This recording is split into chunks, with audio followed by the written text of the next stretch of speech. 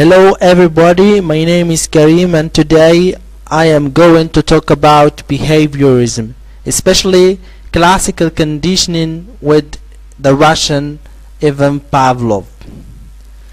Ivan Pavlov researched the physiology of digestions in mammals. This research leads to his interest in conditioned reflexes. He discovered classical conditioning. Pavlov's dog is a well-known experiment in which Pavlov used classical conditioning. Ivan Pavlov trained the dogs to salivate when they heard a bell after he associated the sound of the bell with the dogs being fed.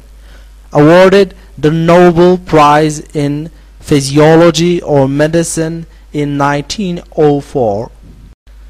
As you can see here on the screen, this is Ivan Pavlov's experiment on the dog. There are three stages, as you can see: before conditioning, while conditioning, and after conditioning. Before conditioning, there is food, which is a natural stimulus, we call it unconditional stimulus, and the salivation of the dog is unconditioned response because the relation is natural. And here we have neutral stimulus, the bell, and there is no response because it's not natural. And while conditioning, there is the bell, which is neutral stimulus, plus the food, which is unconditioned stimulus, and the dog eventually responded or salivated. We call it unconditioned response because there is still the natural stimulus, which is food. After conditioning, we omit the unconditioned stimulus, which is the food, and the dog is still salivating to the bell, and here we call the bell the conditioned stimulus, and the salivation or the response is conditioned response. To fully understand classical conditioning, we need to understand two types of stimuli and two types of responses: unconditioned stimulus versus conditioned stimulus, and unconditioned response versus conditioned response.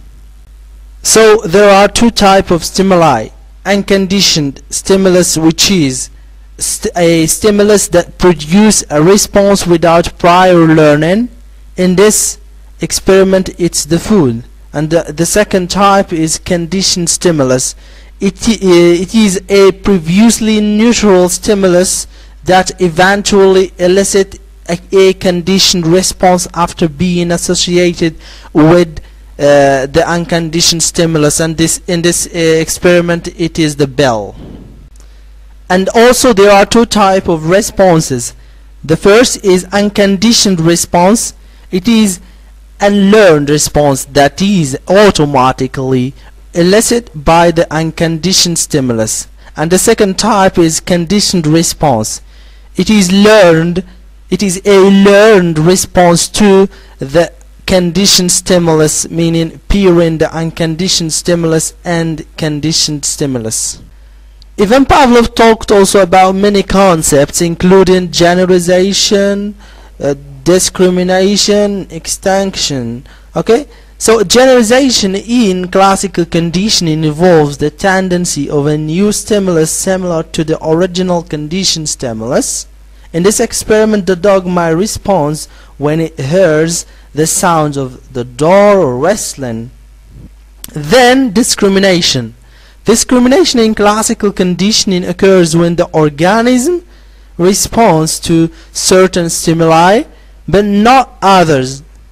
To produce discrimination, Pavlov gave food to the dog only after ringing the bell, not after any other sounds. And last, extinction. Extinction in classical conditioning involves the weakening of the conditioned response in the absence of the unconditioned stimulus. For example, when Pavlov rang the bell repeatedly but did not give any food to the dog, it stopped salivating to the bell. Finally, classical conditioning is a form of associative learning in which a neutral stimulus becomes associated with a meaningful stimulus and acquires the capacity to elicit a similar response.